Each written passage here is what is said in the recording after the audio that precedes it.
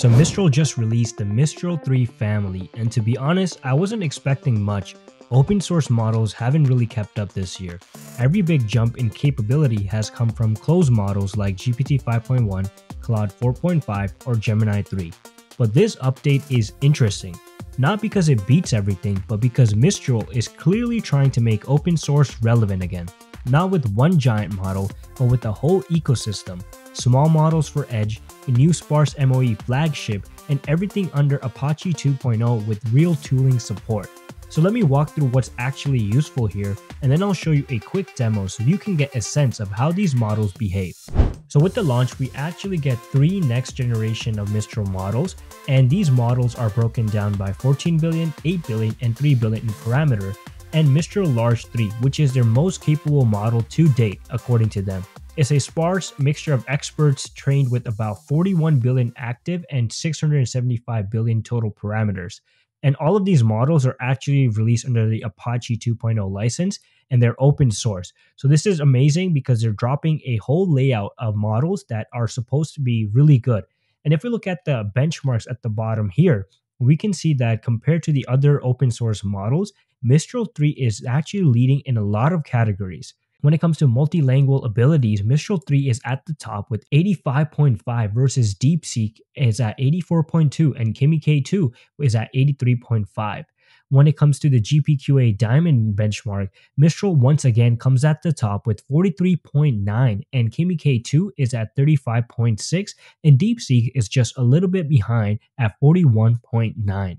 So we can see that across all these benchmarks, Mistral is consistently scoring higher except for 2 benchmarks, which is the simple Q&A, which is a little bit less compared to Kimi K2.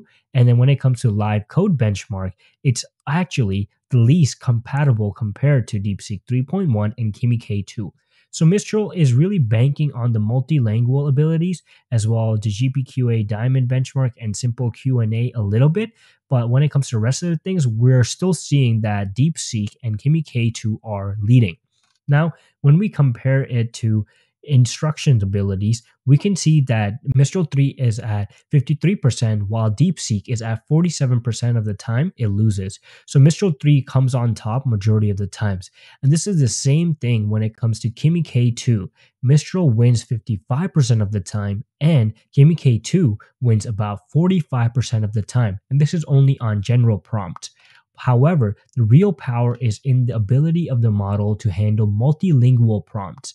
DeepSeek against Mistral loses about 57% of the time, and DeepSeek only wins about 43% of the time.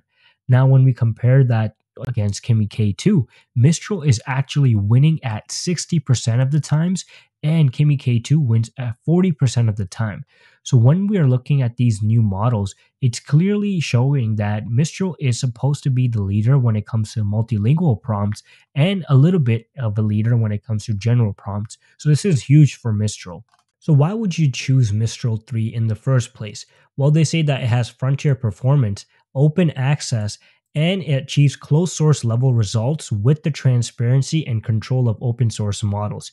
This is kind of the mission behind Mistral. They want to be open source and they want to give you that transparency, but don't want to compromise on the results. Then when it comes to multimodal and multilingual abilities, you can now build applications that understand text, images, and complex logic across 40 plus native languages. So it's something that is open source. This is key for them because they want a wide variety of audience to be able to use their models and create amazing things with them. It's also very scalable. You can go from 3 billion to 675 billion parameters, and you can choose the model that fits your needs. The model also has amazing agentic and adaptability.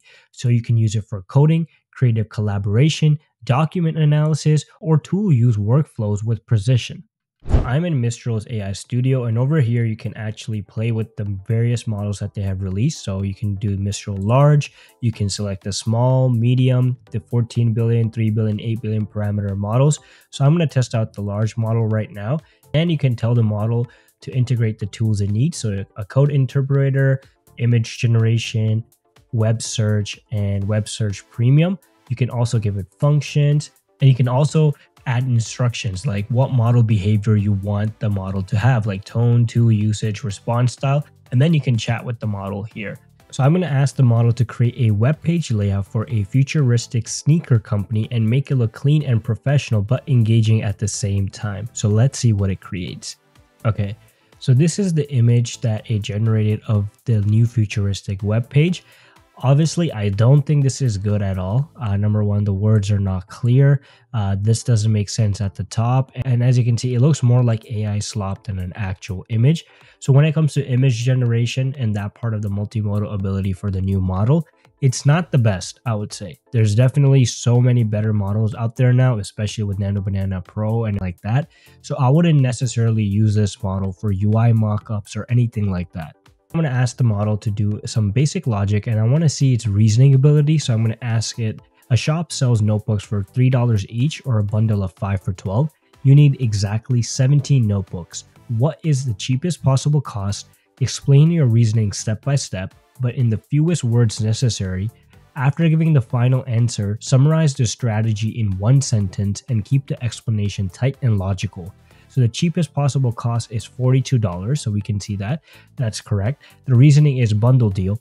5 notebooks for $12, so $2.40 per notebook. Maximize bundles, buy 3 bundles, 15 notebooks for $36. And the remaining 2 notebooks buy individually at $3 each, so $6. So total you get $42. Makes sense. Do you have an alternative is suggesting that, which is more expensive, which is 2 bundles plus 7 individual. And the strategy, it says, buy as many bundles as possible, then cover the remainder with individual notebooks. So this makes sense. So its reasoning capabilities are not bad at all. So that is good. Able to explain all of that in a very simple and clear manner.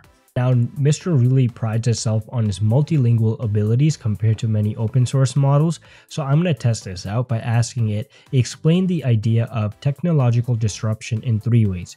First, give a clear explanation in English, 3 to 4 sentences. Now continue the explanation but switch into French mid-sentence without restarting the thought. And finally, summarize the entire concept in 1 sentence in Spanish.